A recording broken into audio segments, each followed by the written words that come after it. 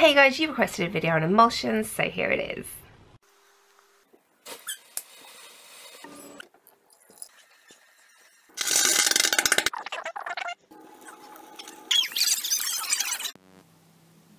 This is the structure of an emulsifier.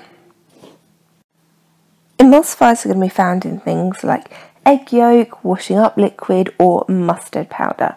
They make a mixture of oil and water, and there are two parts that the emulsifier is made up from: the hydrophobic tail and the hydrophilic head. Now, if we break these rather complicated words down like this, here we have hydro, which is water, and again water. Now, phobic means hating, and philic, being the opposite, means loving. So the tail bit, the hydrophobic bit, is water hating, and the head bit, the hydrophilic bit, is water loving.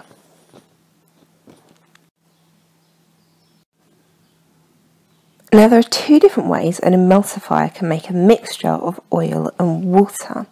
The hydrophilic head can take little globules of water and then have oil around the outside of them.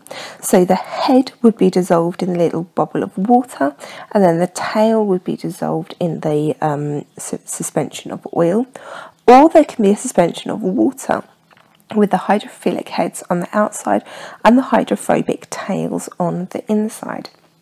Now, what the examiners are going to be expecting to see in this type of question is an explanation of the structure of an emulsifier, so what a hydrophilic and what a hydrophobic parts are, where they are and what they do, and then an explanation of how a mixture is formed, with the hydrophobic tails on the outside and the hydrophilic heads dissolved in different parts of the mixture.